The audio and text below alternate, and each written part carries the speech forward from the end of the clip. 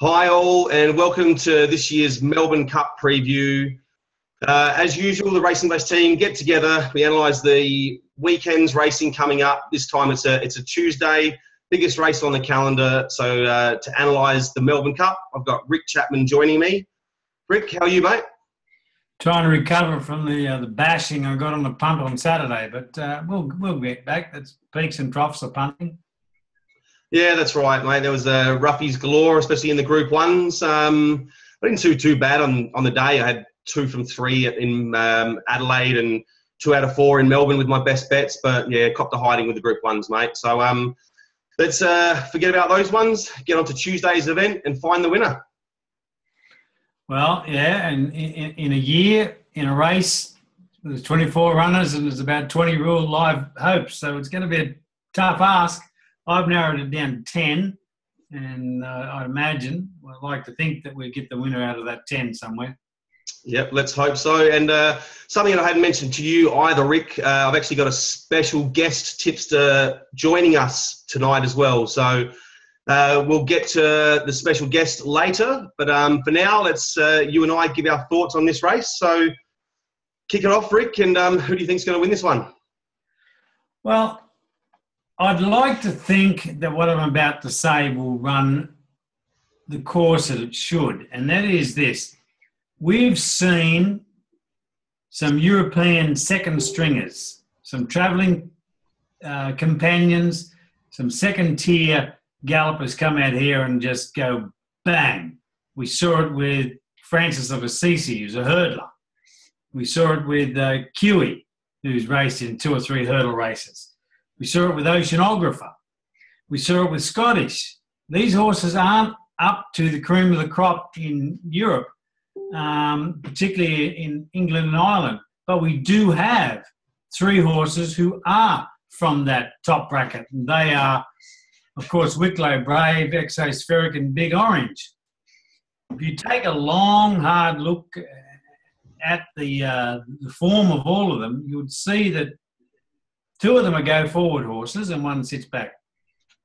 The one that sits back is Exospheric, and I do think that he has recovered a lot from that outstanding first-up run in Australia, won third and a flashing third in the Caulfield Cup. And I think he's going to be extremely hard to beat, Exospheric, but I do think the best horse in the race is Big Orange. And again, if I run the rule through what the second stringers have done, and they aren't in the ballpark of these top 3 European horses, then Big Orange should win and should win comfortably. And on that basis, I'm on him to win, a good-sized 4-figure amount from Exospheric.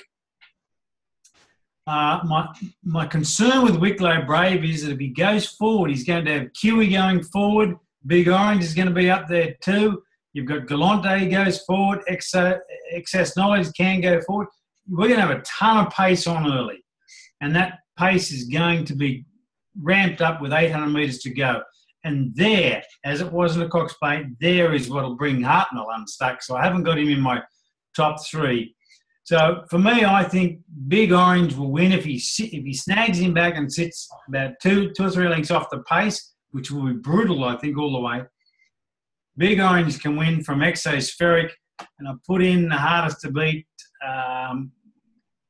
You couldn't have missed the run of Oceanographer. It was outstanding. It was a typical Bar Cummings type Melbourne Cup trial. So I've got him and Hickmont's horse, Al Mandan. He's a quality stayer. He's just an out-and-out quality stayer. If he gets a run with cover, he's going to be he's another one who can lead too, but he's going to be flashing home.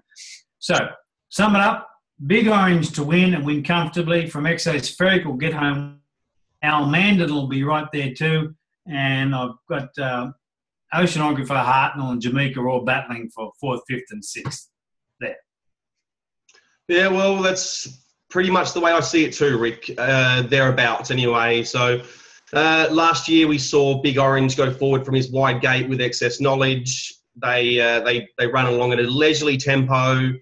Only just faded in the end. There was a couple that just had a softer runs and swooped past them. So with Wicklow Brave drawing out wide this year, he led all the way to win last start in the St. Leger. It was advised that they try and lead all the way. So from that wide gate, you can't see him doing anything but trying to push across like Big Orange did last year. And that might just give Big Orange a softer run this time if he can sit behind a more genuine tempo. And they run it truly. Big Orange is a big danger, but also sitting with them is my top pick, Jamaica. I'm not going away from the mare. I was with her in the Caulfield Cup. I've, as most people would have, I've been over this race 100 times and changed my mind a few times, but I'm not moving from her now. And I've been back today and watched all of her replays, especially at Flemington. And you watch her run in the Oaks where she won last year on a heavy track. That sort of gives me a bit of confidence that she will run the 3,200 on Tuesday, because running 2,500 on a heavy track is more like at least 2,800 on a good track. So that gives me a bit of a confidence boost. And, from that inside gate, barrier 3, I think she just gets a great run. Maybe behind Big Orange as well, Rick. Maybe she'll be 3-4 pairs back at worst. And if she can produce that big finish she's got, and I think she will, she's the one they've got to beat. So I've got Jamaica winning, Rick. Big Orange thereabouts. Oceanographer, as you said, you couldn't miss that run. He's going to be charging home. I'm just worried he's going to be a bit further than Jamaica when he makes his run, and you just don't know how he's going to cope with those 2 quick runs in succession, so this being his third. Those 3 I've definitely got up there. There's a host of others you can place into the exotics. I think I did my exotics piece today, and in for third I had 15 horses. So I'm going wide. There's obviously lots of chances, but they are my top 3, Rick. Well, as always, the exotics will pay great.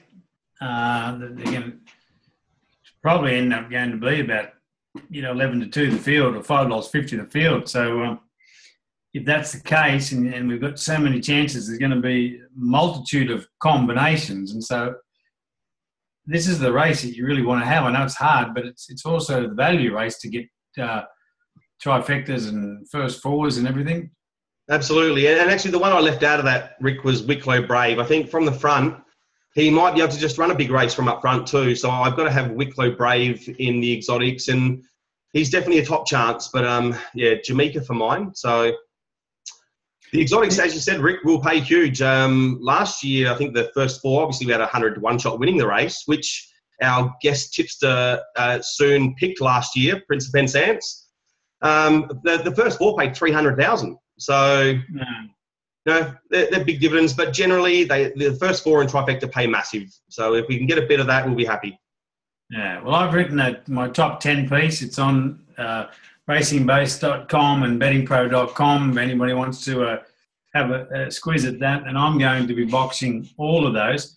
Just on Wicklow Brave, I think he's the interesting runner of the field, because that win against Order of St George last start was quite impressive. In fact, massively impressive. Probably the best form leading into this race, to be quite frank. If he was the only recognised leader in the race, I'd have him as a special. But from that outside gate, he's going to have no option but to go forward, and there's going to be so much speed under it. We saw what Kiwi did in the Geelong Cup. Ran near a course record leading all the way while fresh. So he's got 51 kilos. They're not going to hold him up, so he's going to have to go forward as well.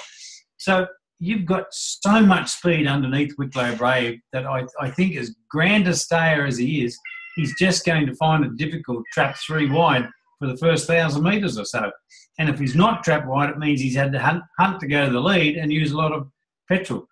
So I feel sorry for the Wicklow Brave camp in that sense. And I think you're 100% right in saying that from barrier 7, Big Orange is going to get the glorious run. He's going to get a gun run. Him and Jamaica, they're going to get fantastic runs. And I just think Jamaica's too close to him in the weights to beat him over 2 miles. That's why I've gone for Big Orange. But anyway, I've been steadily getting $16 and $18 bets for the last 4 or 5 days, Big Orange.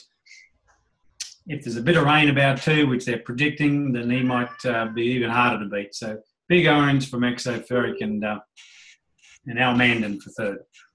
Yeah, and the other thing to note, I suppose, Ricky, about Wicklow Brave too, is during barrier 24, if you take a straight line from barrier 1 to the first turn at Flemington from the 3,200 chute, and then you take another straight line from barrier 24, that straight line from barrier 24 is 2.5 metres longer. So a horse jumping out that wide has to cover an extra 2.5 metres before they get to that first turn, which is just over a length. So he already has to cover a length more than the other horses. And, when we're talking Melbourne Cup has come down to millimetres on a few occasions.